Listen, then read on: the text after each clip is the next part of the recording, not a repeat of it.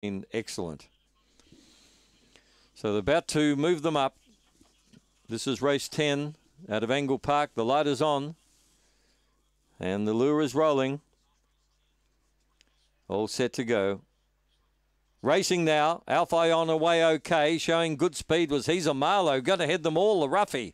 He's a Marlowe got away and led by about 3 lengths.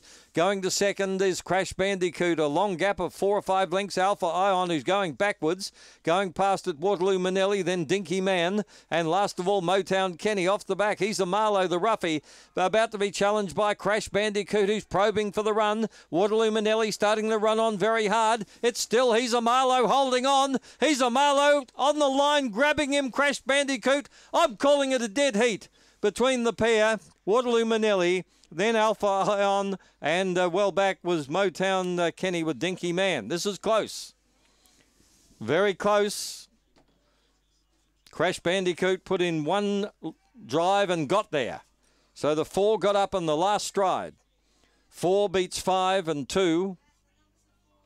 4, 5, 2 and 1 are official. 30.02. They went 4:44 early. 17 even to the back, 13.02 coming home. Half ahead, the winning margin by 1.5. Crash Bandicoot, he was probing for a rails run before the turn. He ended up coming to the outside.